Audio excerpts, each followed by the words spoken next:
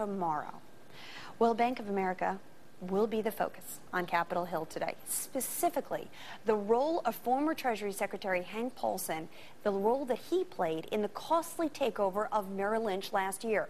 Republican Congressman Darrell Issa of California, ranking member of the House Oversight Committee, will be questioning Mr. Paulson, and he joins me this morning from Washington, D.C. Congressman, good to see you. Thanks for being here.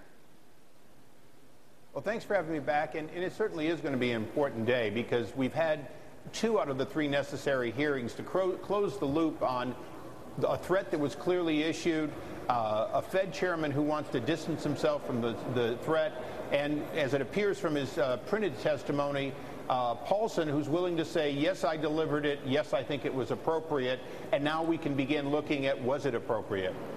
So just specifically, Congressman, the perception here is that Ken Lewis was strong-armed by the former Treasury Secretary. And the former Treasury Secretary, in his prepared testimony, suggests, I did strong-arm him because he legally and contractually had to go through with the deal. If that is in fact the case and it was a legal obligation, what do you think you'll achieve today?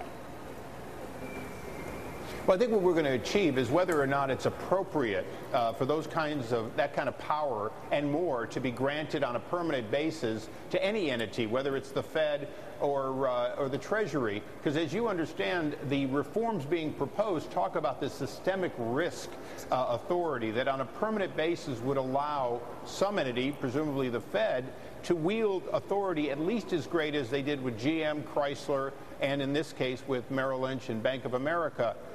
Those of us on my side of the aisle, I think, pretty unanimously believe that should not be granted behind closed doors. Remember, part of the problem here was not only the threat, but locking out other regulatory agencies from even knowing what was going on, yes, including the FDIC.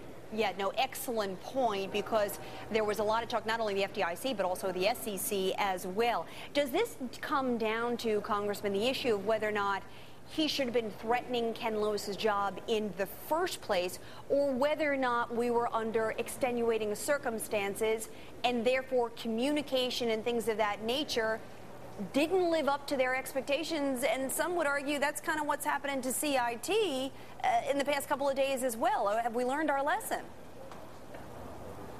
Well, and CIT is going to be an interesting, more open debate about whether they should fail. But in this case, often people say the end justifies the means if the end comes out okay. In our case, we recognize that under the extreme pressure these individuals were under, and not necessarily knowing on a global basis what their actions could cause or not cause, they did the best they could. We're not playing gotcha politics, at least I'm not.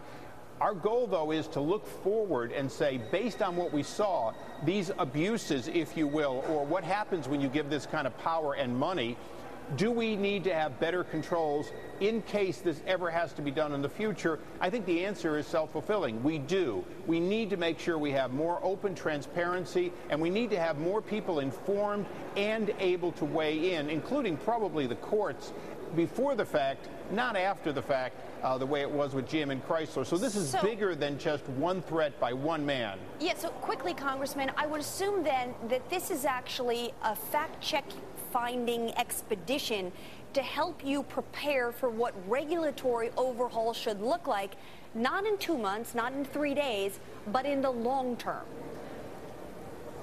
Absolutely, and we pushed for a commission that was named yesterday. Our committee plans on weighing in heavily to the information they consider as they look at recommendations going forward.